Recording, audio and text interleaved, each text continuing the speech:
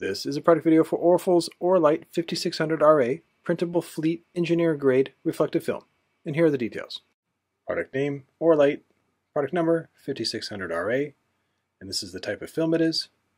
Roll widths 24, 48, and 54 inch, roll lengths 10, 25, and 50 yards, thickness 6 mil, adhesive, clear solvent with rapid air technology, and here are the uses.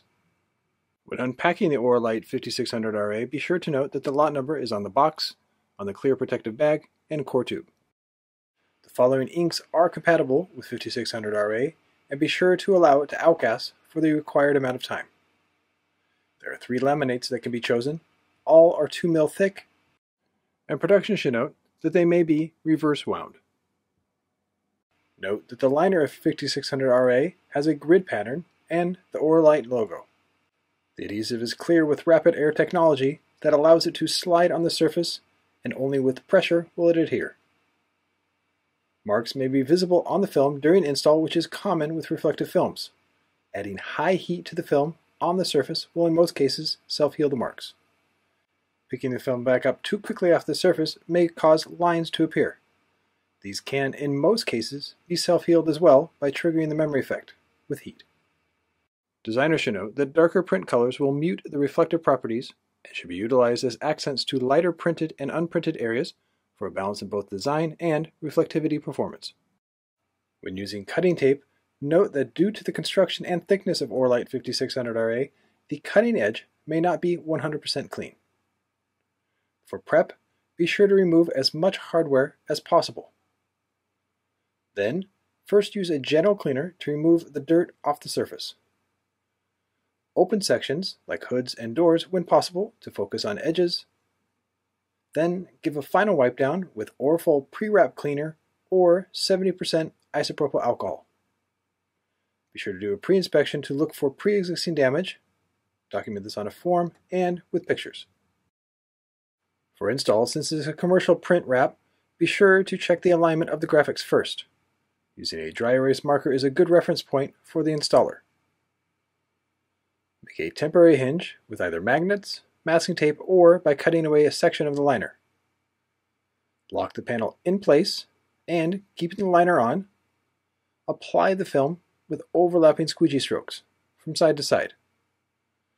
For curved sections, make enclosed relief cuts so the film doesn't split when it's transitioned from the flat to the curved area. Warm the film first, then feed the film to the edge in order to keep the finish uniform. Self-heal any squeegee strokes with high heat, and now it's time to cut. Relax the edges with heat first. Click the blade so it's sharp, then flush cut all corners first.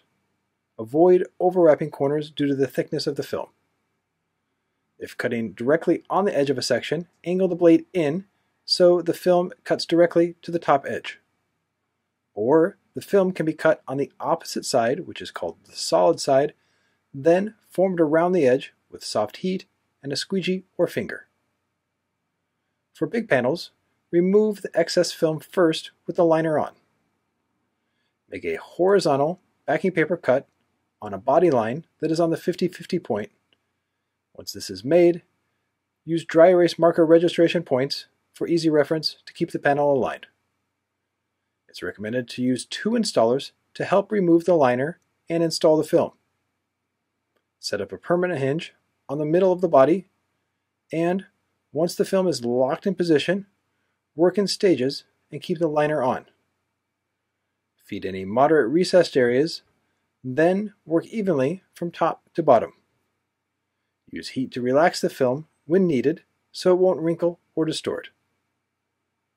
For door handle cups, warm the film up first, then form it in with an ORAFOL wrap glove.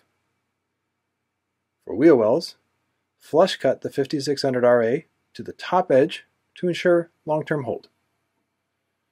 For body lines, be sure to make relief cuts and fold the film. This is again due to the thickness of the film, and it will help create a professional result that will last for the long term.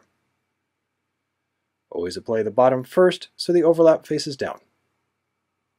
For back bumpers, be sure to apply the top area in 2 pieces.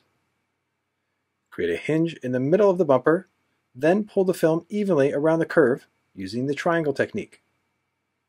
In order to preserve a uniform reflective finish, use 2 to 3 installers to keep it from overstretching. Using a pod steamer is a great tip as it can warm the film softly yet thoroughly to form it on. Be sure to use the tuck and cut method for raised objects like the molding at the bottom of the bumper. Tucking the film in, then sealing the deal gives it long-term durability. For the top section, warm and form the film to the cutting tape. Then release it in the standard manner. For mirrors, be sure to avoid distortion when stretching. A good way to do this is work with 2 installers to help spread the tension out evenly. Here, trimline tape was laid down on the mirror so the installer can cut the excess film away cleanly with a knife. Also, note that mirrors should be wrapped in 2 to 3 pieces based on the shape and angles, with the back piece holding any stretch from the main piece. Overlap should be between 1/4 and 1/2 inch wide. For open-sided recessed areas, ORALITE 5600RA should be fed into the gap when possible to ensure long-term hold.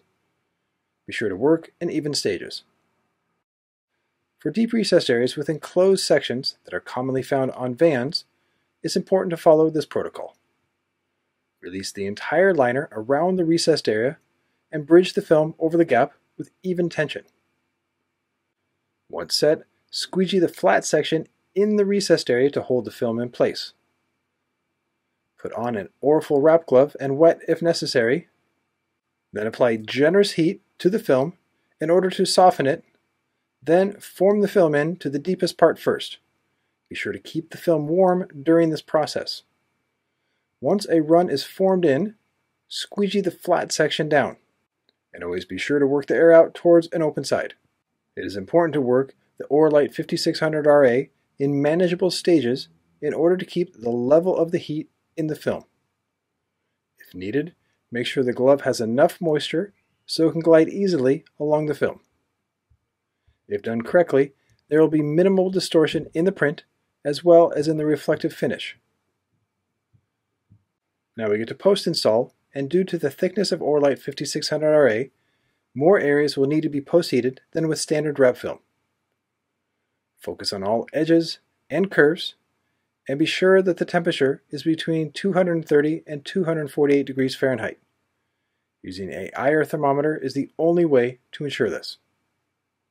Also, put extra focus on post-heating deep recessed areas to ensure long-term hold. For all rocker panels and underneath the front and back bumpers, apply edge seal tape, half on the wrap film and half on the paint. And on wheel well areas, apply a coat of liquid edge seal. Reinstall any hardware, and lastly, remove any scratches from the squeegee strokes with a pod steamer or propane torch. Be sure to apply a coat of ORAFOL aftercare product to the wrap. This should be done with a soft microfiber towel. It helps protect the wrap and gives it a nice client-ready finish. Note that in order to reach maximum adhesion, it may take up to 72 hours if the temperature is above 50 degrees Fahrenheit. And always remove the graphics within warranty.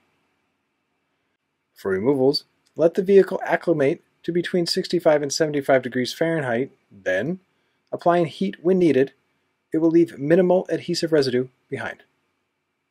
For more information, you can go to orafol.com. Here you can search for 5600RA, and you'll be taken to this dedicated page, which includes more information, as well as technical data sheets and product bulletins.